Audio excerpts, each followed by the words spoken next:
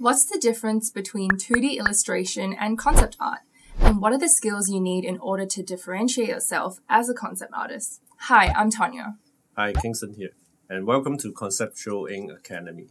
Today, we will be discussing observational drawing versus drawing in 3D and how this shift in mindset when practicing drawing will affect your drawing process as a concept artist.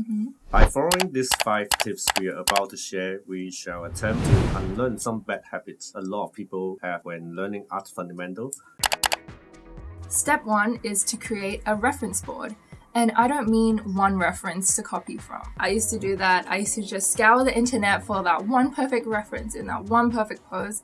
We don't want to do that. We want to be looking for what values we can filter and extract out from a particular series of references. For example, in this photo, we might not be able to see much of the detail in the reference, but we can use it for its great silhouette and pose. Conversely, the pose in this photo kind of sucks, but we can learn a lot about the head and 3D structure. Remember not to just spam save heaps and heaps of photos. Clearly identify what you can use from each reference. And not only will you be able to draw, but will be able to understand the 3D structure, whatever subject you choose to study as a reference for concept design. Since we were young, a lot of us were kind of forced to take art classes in kindergarten, primary school, or middle school. And I think a lot of us were conditioned to practice through eyeballing and copying directly from a reference. Artists who train in this way will usually be really good at copying, but find it hard to draw anything in different poses or angles. Step 2. Start by drawing simple forms and shapes to build up your subject from your reference. Really try to analyze which few basic form makes up the subject. Are they cubes, cylinder, or spheres? After breaking them down into simple shapes, add a center line and basic contour to create a basic the frame. 3D shape of it. Yeah. Yes. Step 3. Next, we will be focusing on each simple shape and refining each form. You can look at references of muscle studies or bone structure of animals to modify the contours and show your understanding of the inner workings of whatever you're trying to draw. Some teach kids to draw with their so-called imagination, and they call it creativity.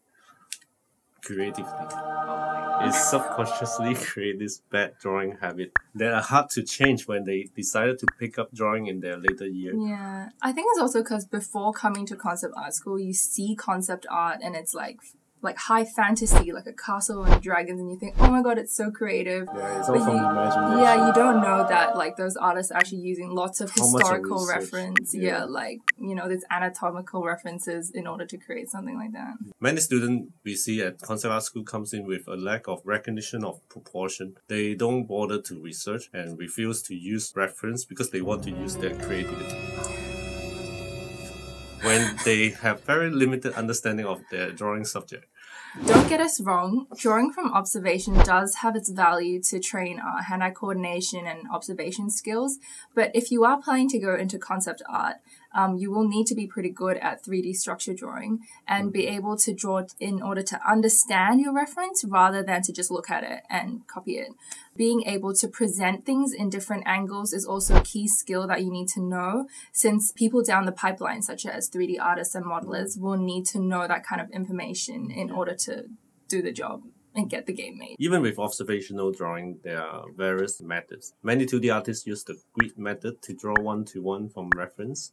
However, if we want to train our left brain to understand proportion and break down the subject, we need to use unit of measurement to study their proportion and structure in 3D space. And also, you can mirror or foreshortening in perspective easily. Yeah, true. We recommend you guys to check out our previous video called Mastering Proportion, as we explain the basics of using ratio, units, and space as measurements to draw accurately from observation first.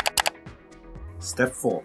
It's the time for details. Make sure the proportions are checked carefully and the landmarks are in place. We can now overlay the beauty of detail from our reference on top of those forms and structure. We will identify minimum 3 focal areas from the drawing to maintain visual hierarchy and also add more information. The main focal point should have the most amount of detail, which for animals and characters I think we would say is the head or the face. Then have two secondary focal points, such as maybe the body and the legs, and start to apply the detail, line density, and sharpness to the main focal area in order to draw attention from your viewers.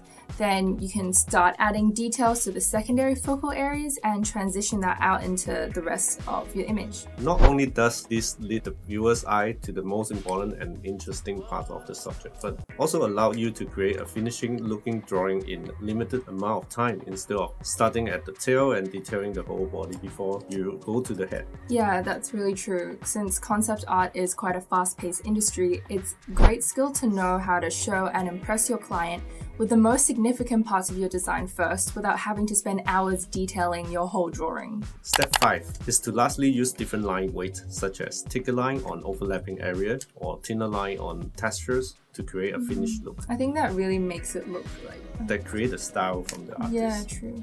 Layout and composition on the canvas is also extremely important when it comes to showing finishing work to the client, but we will explain this in maybe a future episode. And there you have it. Those are the 5 essential skills you need to know to start drawing and thinking like a concept artist. As practice, I think we would recommend picking any animal or even an inanimate object you would like to sketch and going through the steps we just went through to try and draw it from a different angle and pose than the one in the reference. Maybe start off with things with bulkier, less complicated forms such as rhinos, elephants, and horses, then work your way up to even draw a human. Thanks for joining us today, and we hope it was helpful. Look out for more in our next episode, in which we will be sharing tips and tricks on making perspective easy and fun for concept art, since we both know that it comes off as a pretty dry subject. Kingston has always told every batch at school that teaching perspective literally takes 5 minutes, and everyone should be able to draw pretty well in perspective in their art, so don't miss out on that one. Remember to like and subscribe for more art-related content. And if you have any question or additional tips about concept art drawing workflow, leave them in the comments below. We would love to hear from you. Until next time, happy drawing! Bye.